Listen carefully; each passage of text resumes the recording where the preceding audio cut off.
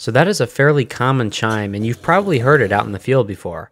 This is what the chime looks like, and we're going to take a closer look at it and just show you what it can do. Now, a lot of people call this the Schindler MT chime, but if we look at the bottom here, we can see who this chime really belongs to. And on the side here, there's some more information about the chime.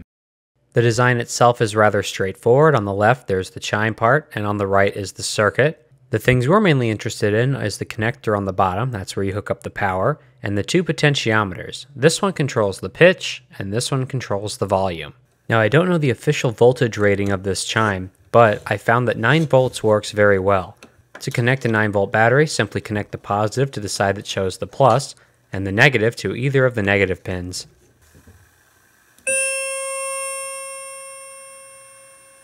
Change the pitch by turning this potentiometer.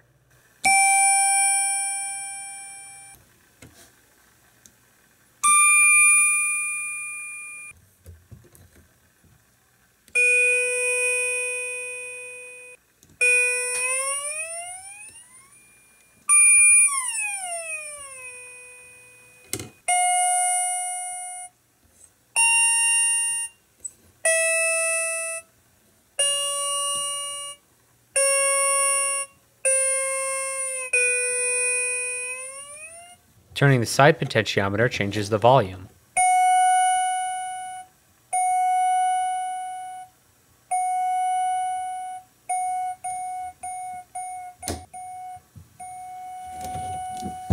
And there you have it, the Westinghouse elevator chime. I've always been kind of curious about this chime, and it was definitely neat to see how this thing works and the different things you can change on it.